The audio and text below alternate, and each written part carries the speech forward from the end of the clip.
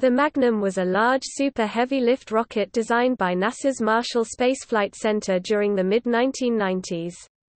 The Magnum, which never made it past the preliminary design phase, would have been a booster some 96 meters (315 feet) tall, on the scale of the Saturn V, and was originally designed to carry a human expedition to Mars. It was to have used two strap-on side boosters, similar to the Space Shuttle Solid Rocket Boosters (SRBs), but using liquid fuel instead.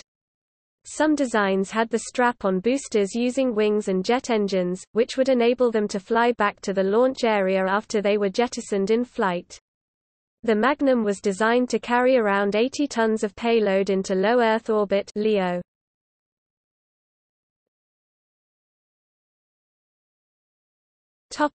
See also: Shuttle C, Shuttle-derived launch vehicle.